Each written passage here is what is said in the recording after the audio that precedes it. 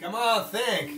I want you to reach back into those minds and tell us all, what is it that you fantasize about? World peace? Thought so.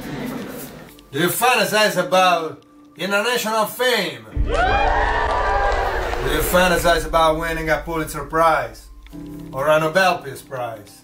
An MTV Music Award? Do you fantasize about meeting some genius, hunk, ostensibly bad, but secretly simmering with a noble passion, and are willing to sleep on the wet spot? I'll take two. What was that? I'll take two. Kimberly will take two. You get Lacan's point.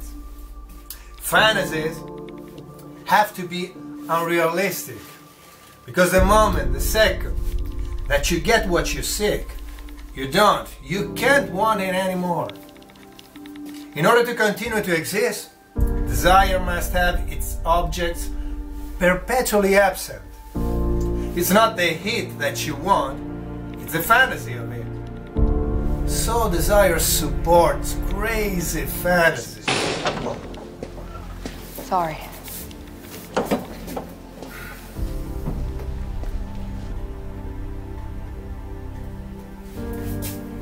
This is what Pascal means when he says that we are only truly happy when they're dreaming about future happiness.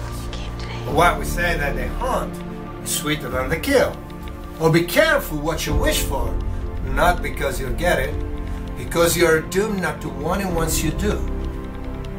So the lesson of Lacan is living by your wants will never make you happy.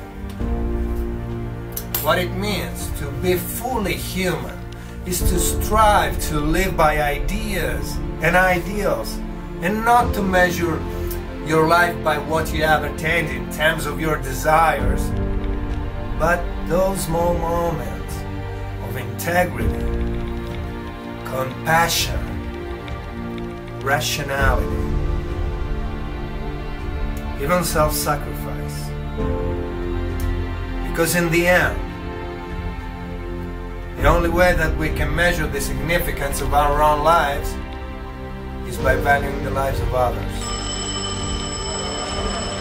Okay, I'll see you all on Monday.